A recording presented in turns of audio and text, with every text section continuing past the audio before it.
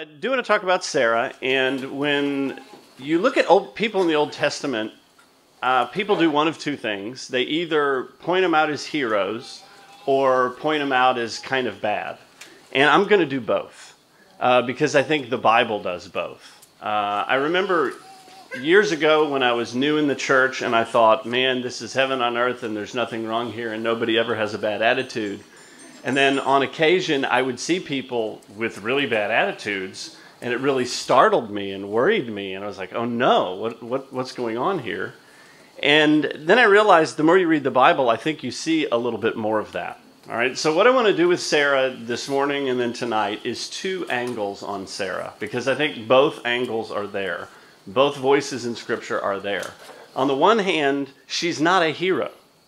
All right, on the one hand, I think when you look at the Old Testament story, she's not the one we're supposed to imitate, nor is Abraham, for that matter, or many others. But then when you get to the New Testament, you get a different angle, and they say, hey, she is your mother. And there are some things that you are to imitate in Sarah. And again, I think this is a Bible principle. And let me just illustrate the Bible principle with something that Paul does in all of his books, but particularly in the book of 1 Corinthians. If you know 1 Corinthians, it's the most messed up church in the New Testament, right? It's full of all kinds of problems. It's got a weird incestuous thing going on. It's got partying at church. It's just a total mess. And Paul opens the letter and addresses them as what? Everybody knows. Saints. All right, if you grew up in the Catholic Church, you know, saints are heroes spiritually. But the Corinthians, they ain't heroes spiritually, but Paul calls them saints. Does that make sense? He calls them saints. And I think we're too used to that word. That word means something like something that belongs in the temple. Something that belongs for sacred use in the temple. And he calls this church that's a total mess, saints. And so I think there's two things going on. I think there's looking at where they are and how they're living and where their hearts are. And there's looking at where God wants to bring them. And you have to do both at the same time. Does that make sense? As Christians, we are called to be able to do both at the same time. See what's really there. See the mess that's really there. And not despair. Not get discouraged. But know that God is bringing about something different.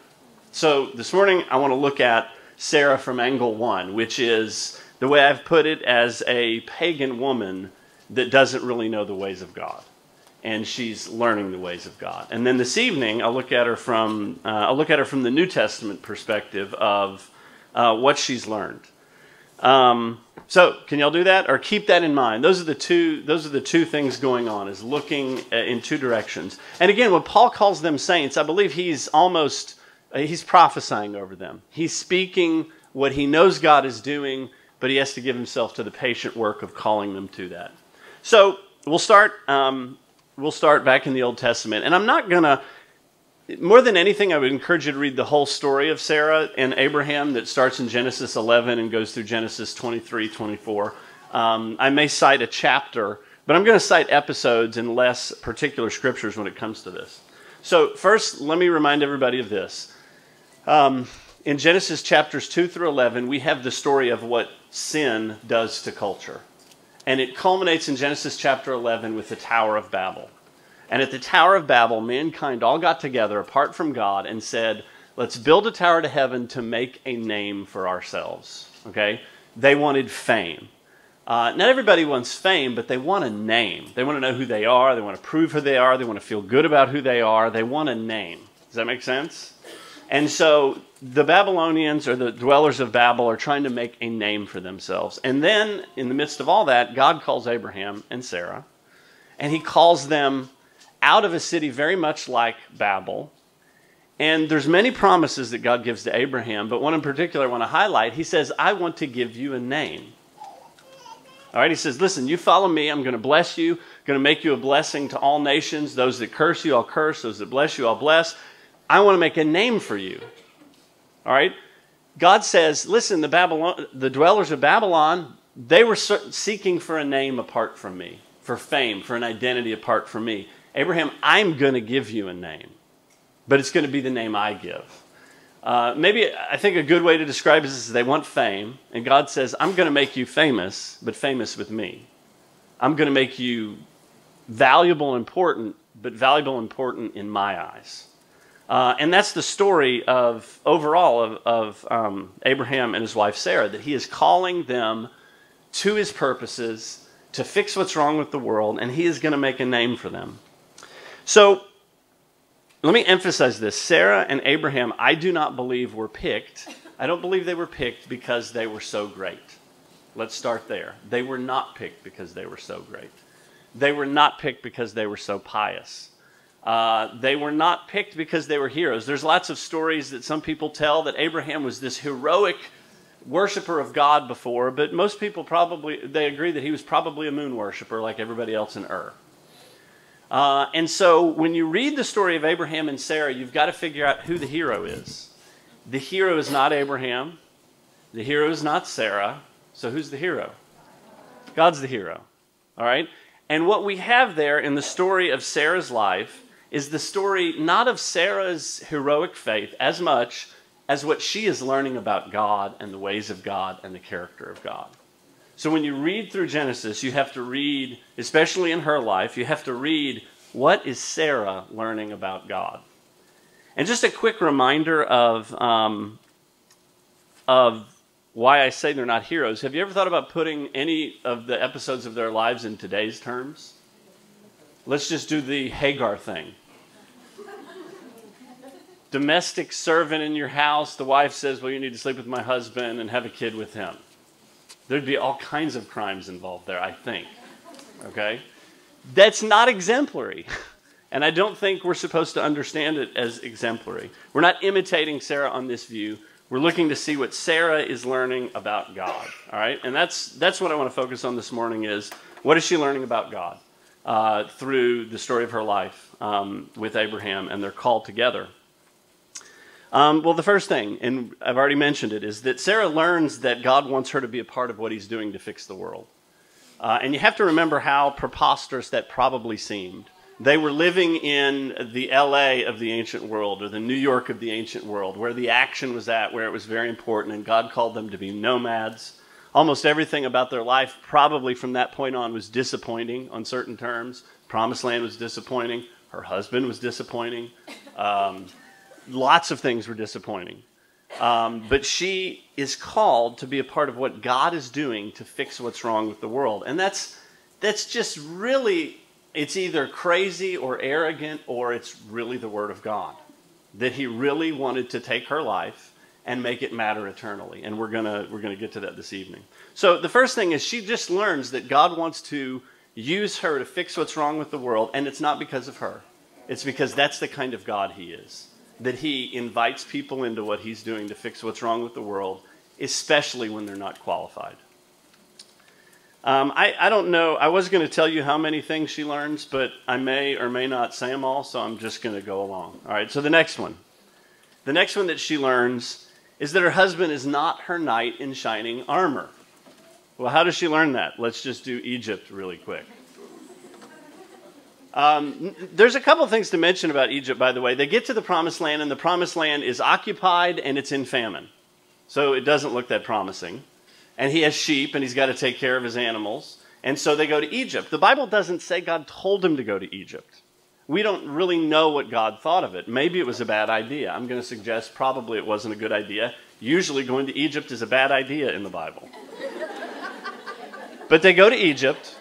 And on approaching Egypt, he says, "Hun, you're just so great. Listen, when we get there, they're going to want to take you, and so just tell them you're my brother so they don't kill me, okay?" And that's what he tells her to do. And I am not going to defend what he says. All right? I think probably the Bible wants us to think it's indefensible. So she's taken into Pharaoh's harem. And guess what her husband does about it? Nothing. Okay, ladies? He is a hero of the faith, but he is not her knight in shining armor. Okay? Who really cares about the situation and resolves it? God. Okay? Pharaoh's household is cursed, by the way, a preview of things to come, right? In later years. Pharaoh's house is cursed. Nobody's having babies. None of Pharaoh's wives or concubines and none of the animals. And he finally realizes, or maybe his helpers help him realize, you've got a married woman in your harem. And so God rescues her. So she learns not to look for salvation or deliverance from her husband, but she learns to see that God wants to rescue her. And by the way, I hate to say this, but Abraham profits from this situation, right? I mean, he gets rich from it. I don't know what lesson he learned, but he gets rich from it. And so I just want you to put yourself in Sarah's shoes and get a feel for what she may be learning from this. But again, I think she's learning, well, my husband is not necessarily my source of deliverance. The third thing I want to mention, turnabout's fair play. The third thing that she learns is that God doesn't want to do things the way Egypt does. So while they're in Egypt, the Bible says that they pick up all kinds of stuff: camel, gold, silver, slaves. And so they've picked up an Egyptian slave named Hagar. And Sarah, she can't have a kid. The Bible says in several places in Genesis that God closed her womb. I want to refer back to the earlier parts of Genesis when Eve has Cain. I think it's when she has Cain. She says, I got a man, right? I had a child. And she says with the help of the Lord, but I think we're supposed to hear in that a little bit of a brag. She's kind of proud of her fertility. Like, look at what I've done. And so anyway, here's Sarah. She can't have a child. It's funny how things have reversed, but in that world, fertility was social capital, right? In that world, being able to have children, and lots of them, was power. And Sarah had none of it. So she thought, well, maybe I can build a house from my slave, my handmaid. And so she goes to her husband and says, Abraham, consider this. And again, turnabout's fair play. He went to Egypt and played on Egypt's terms, thinking maybe, hey, if I make an alliance with Pharaoh, that's how God will fulfill the purposes he said he's going to carry about. And she thinks, well, it's perfectly conventional. Everybody does this. Everybody has kids through their handmaids, so let's try that out. Does that make sense? The point I want to make is this. In that world, it was perfectly normal to do what she was doing. It was perfectly normal to try to raise up descendants, raise up heirs from slaves or others. Here's the point. It was perfectly natural. It made total sense, and it's not God's way. And she had to learn the consequences of that. And we are still living with the consequences of that, right? We are still living, and by the way, God lets us deal with the consequences even when he forgives us, right? So at any rate, she learns that that's not God's way of going about what he wants to go about. And I said, turnabout's fair play. He uses Egypt on her, and now she uses Egypt on him, and it's a headache from then on out, right? Almost immediately, after Hagar has a child, she takes pride in her fertility, and she looks with scorn on Sarah, her mistress. And who does Sarah blame? She blames Abraham, all right? Which, it was her idea. I'm going to come back to this in a minute. The Bible says there that he listened to the voice of his wife. He listened to Sarah's voice. That should remind you of a little bit earlier when God tells Adam, hey, because you listened to Eve and you have done this, and he mentions the judgment that comes from that. But again, let me reiterate this. When Paul addresses the Corinthians, he has to unlearn them of what is perfectly reasonable in the culture around them. The whole book of Corinthians is about, guys, you guys have bought into the culture around you, and I am trying to unlearn you of that culture because it is not God's way. And I caught the tail end of what Billy was sharing this morning, and let me just say, it is so subtle the way culture creeps in on us, and the ways this world does things creep in on us. And I just want to tell you that God is about stripping us of those ways. And sometimes allowing us not to have social capital, right? Not to have, in their world it was fertility, in our world it's various other things. God closed her womb to teach her his ways. Amen? Fourth one. She learns, I just mentioned it. She learns about barrenness and what it means. She had a long discipleship. She didn't have social capital. She didn't have the kind of power other people did. She didn't even have what Eve had. And notice all throughout the Bible how much this thing comes up. Remember Eli and his two wives, Anna and Peninnah? The one has lots of kids, the other doesn't, and the one that has lots of kids rubs it in the face of the other one who doesn't. All right? God allows her to have this long time of infertility, this long discipleship in not being able to bring forth the very thing God said he wanted her to bring forth, so she could learn how to bring forth fruit the way God wants it to come forward. And she had to go through a lot of dead ends. She had to go through a lot of ways that didn't work.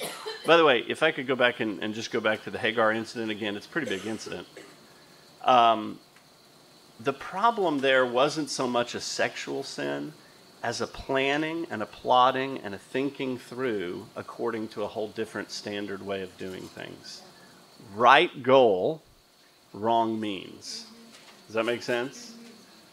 That's the scandal of it. More than anything else. And God constantly is having to narrow Abraham and Sarah and say, no, not going to do it through the concubine. No, it's not going to be Ishmael. No, it's going to be Sarah. That's why I rescued her from Egypt. It's not just you, Abraham. It's you and your wife together. All right. So she had to learn this lesson of barrenness. And I think Abraham had to learn it with her. The fifth one that I want to mention. She learns that God wants to do more for her than she can absolutely imagine. Here I do want to turn to Genesis chapter 18.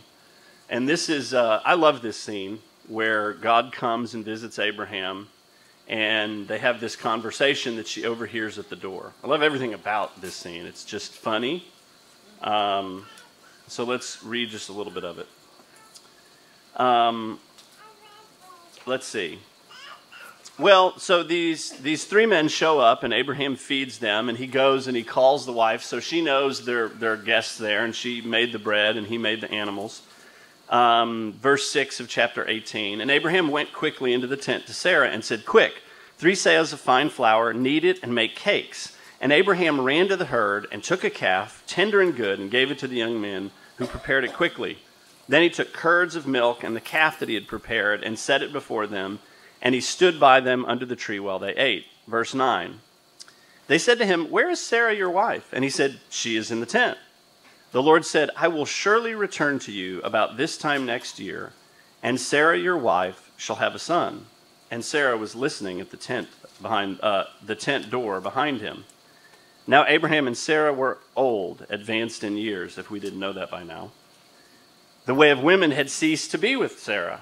So Sarah laughed to herself, saying, "After I am worn out and my Lord is old, shall I have pleasure?" The Lord said to Abraham, "Why did Sarah laugh and say, shall I indeed bear a child now that I am old?" You notice what God does? He's kind of, he doesn't quote Sarah directly. Did you notice that? He kind of softens it, because she's what she says is a little harsh. The Lord said to Abraham, "Why did Sarah laugh and say, shall I indeed bear a child now that I am old?" That's not exactly what she said. "Is anything too hard for the Lord? At the appointed time, I will return to you about this time next year, and Sarah shall have a son." But Sarah denied it, saying, "I did not laugh," for she was afraid. He said, "No, but you did laugh." Now, I don't know who said, "No, but you did laugh." It doesn't say. I always thought it was Abraham, but maybe it was God. No, you laughed. I heard it. I saw it. So I love everything about this scene, because this is just like life at home. Well, it's very realistic, right? I mean, this is a domestic scene. She says something you can imagine a lot of women saying. She denies it. She's afraid. All kinds of things going on. But she laughs, and God says, "Listen, I'm going to take your laugh," which is a cynical laugh, which is you don't really believe it. It's too good to be true. and I'm going to turn that into the very point. I'm going to take the thing that you didn't believe, that was beyond your expectation, that was too good to be true, and when people hear you tell this story, they're just going to laugh. And it's going to be so much the point that you're going to name your kid Hilarious. Because it's a testimony of, you got to be kidding me. You had a kid at that age? It's impossible.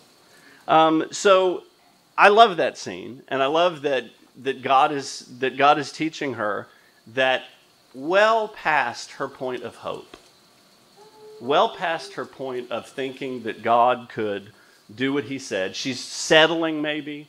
God says, no, I'm going to do what I've said I'm going to do, and it's going to be hilarious. The next one, she learns that God has never really done working with her. You know, the story that's narrated in Genesis of their lives covers almost 100 years. And Abraham learns this story too. They're well advanced in years when God does some of the most important stuff that he does in their lives. And so they learn that God is, like Paul said, look, I'm not done, I'm not finished. And we should never expect ourselves to plateau in terms of what God wants to do in us and the deeper thing that God wants to do in us. This is the 7th one by my counting, is that right? Okay. And I'm almost done, actually. She learns that sometimes her husband should listen to her and sometimes not. I like this one because I mentioned that God says, because you listen to your wife, and he brings this judgment. But later on, after Isaac is born, God visits her and Isaac is born, she sees Ishmael laughing at Isaac, and she realizes this is trouble, and she says, Abraham, you got to get rid of the slave woman. And this is another scene that it's kind of like, boy, yeah, that's harsh. But Abraham's upset about it, right? He loves Ishmael. But God says, do whatever Sarah tells you. Do what she tells you. She is right. Because the child of promise is the one that's going to inherit, not the child with the slave woman. And so here's the point I want to make here, is that when she's got her head on right, she should be listened to. But when she doesn't have her head on right, she shouldn't be listened to. Does that make sense? When God said that to Adam, I don't think the point was don't ever listen to your wife. He listened to his wife when she was asking him to do something he knew he was not supposed to do. Does that make sense? So it's not just a total judgment on wives here. It's when she has her head on straight, there are times you need to hear what she is saying.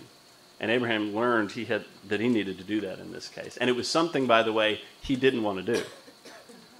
It was something that Sarah was right about. God wanted him to do that. And so he sends Ishmael away. And we should add that God blesses Ishmael, right? That God says, listen, because he's your descendant, I'm going to bless him. But he's not the one I'm bringing my purposes in the earth through. The last one that I'll mention. This one may be a stretch, but I think she learns after this long course in her life. By the way, if we were just to narrate these events, I haven't said that, she gets captive to the harem of Pharaoh, and then they come back, and then later God changes Abraham's name and her name, and then God gives that word there at the tent. And it's after that what happens again. Does anybody remember? It's after that, after the name change, after God says, Abram, you're going to be Abraham, and Sarai, you're going to be Sarah. It's after that she is in the harem of Abimelech. It's round 2 of the same thing. All right, Abraham does the same thing again. So she's still learning that Abraham is not necessarily her knight in shining armor. But at any rate, after she has Isaac, after God visits her, we hear nothing else from Sarah. We are told nothing about her knowledge of or what she thinks about what Abraham is going off to do on Mount Moriah to sacrifice Isaac. I think if this had been a Sarah of 25 years prior, we'd have heard a lot more. But she learns to be quiet and trusting in the face of what God is doing. And then after that, and this is to me the beautiful end of Sarah's life. She is the first person in the Bible to be mourned for. When she dies, it says that Abraham goes into the tent and wept over her. He had, I believe, probably gone from less than a lot of respect for Sarah to recognizing what God had done in Sarah and really honoring that. And so I think it's a beautiful end to her life. And then that whole episode where Abraham is trying to find a tomb for her. So let me just ask you a couple questions here at the end. And these are the big ones. The question in your life, sometimes we try to measure up, and sometimes we try to conform. You know, a lot of people hear about the Proverbs 31 woman. They're like, okay, I got to measure up to the Proverbs 31 woman. I think the Proverbs 31 woman knows God, and she is the Proverbs 31 woman because she has learned things about God. And I think the Proverbs 31 woman, we could argue, probably started out an awful lot like Sarah. So the question is not so much, are you the Proverbs 31 woman, as much as, what have you learned about God? What have you learned about his forgiveness? What have you learned about his willingness to use you? What have you learned about the ways that he allows things in your life that humble you and cause you to trust in him? What have you learned?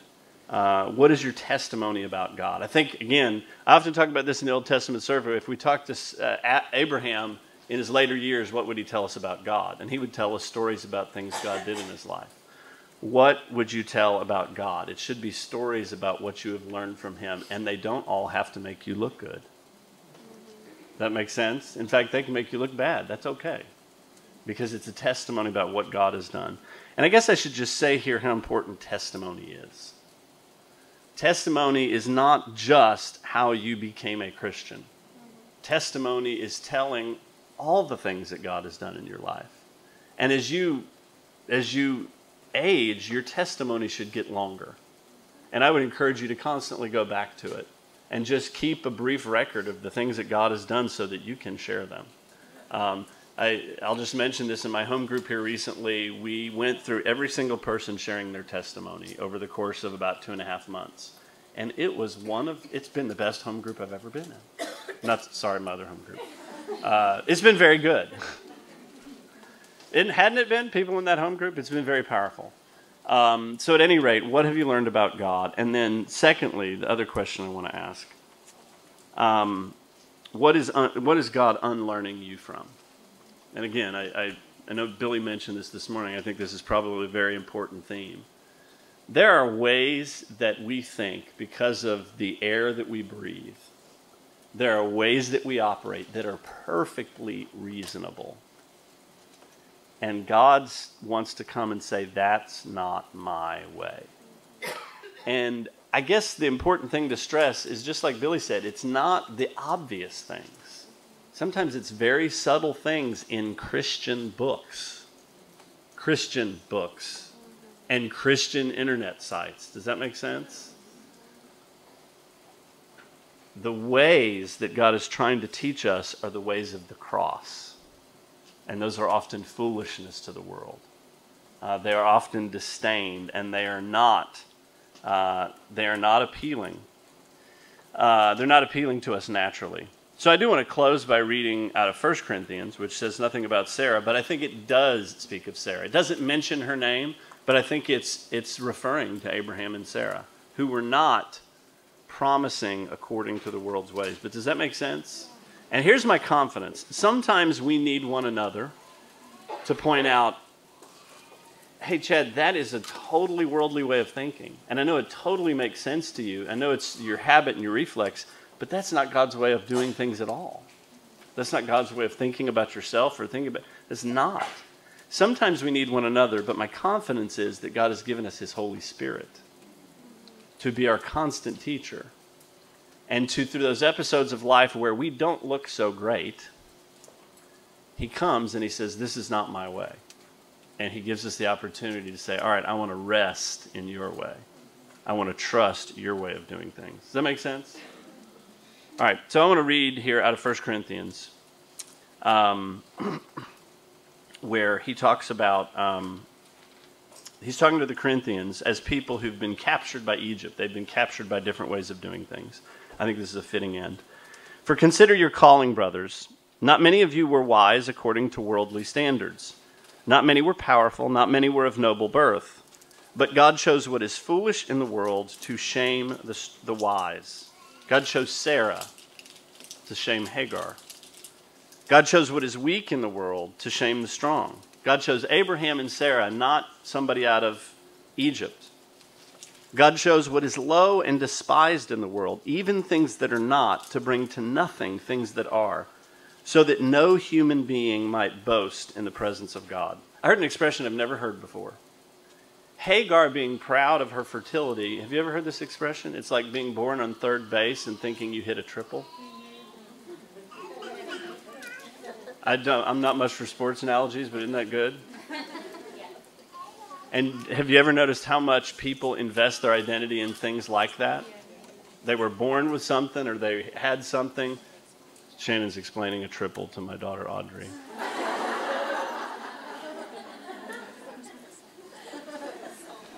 I thought it was great. We're born with all kinds of things and then we go on to take credit for them somehow and get our identity in them. Where God wants us to get our identity in the ways we have cooperated with Him, the ways we have trusted Him, the things that He has done in us to bring forth the fruit that He wants. And because of Him, you are in Christ Jesus, who became to us wisdom from God, righteousness, sanctification, and redemption, so that as it is written, let the one who boasts, boast in the Lord. So, again, Sarah, if you read Genesis, Sarah should help us put our guard down and realize, here's our mother in the faith, and we're going to talk about ways in which she's our mother in the faith, but she had to learn just like everybody else, and she had to unlearn just like everybody else. And her testimony is of the character of God, and her testimony is of God doing something only He could so that she couldn't boast in it. And that's where God's wanting to get us, that He does unbelievable, hilarious things through us, and we never give a single thought to us in it, but simply to what He's done through us. Amen? All right. Shannon, Brenda, any thoughts or questions before we wrap? Yeah. That was 1 Corinthians chapter 1. Let me check. I think it's, there you go, 26 to 31. Any other thoughts, questions, comments?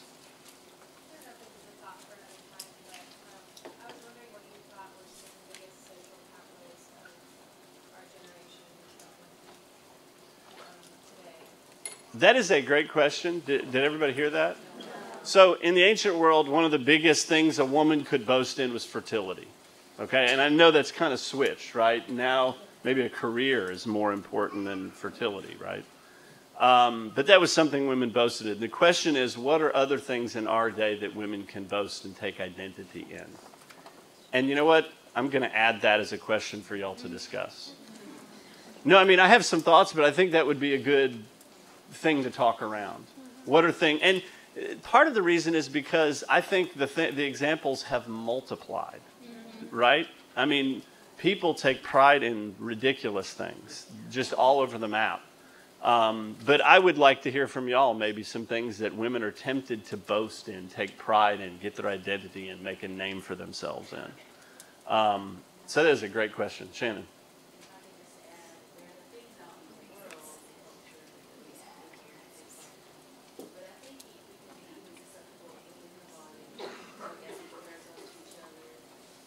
Yeah, did everybody hear that? So there are probably two sets of things. There's clearly things in the world that women might boast of and get their identity in. But then in the church, there can be all kinds of things women could boast in and get their identity in, right?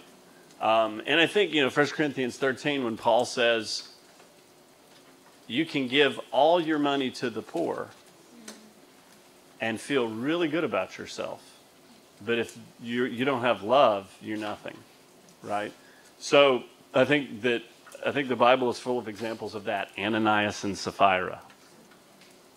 Wow, look at how Barnabas got so much respect for giving that money. Let's do that.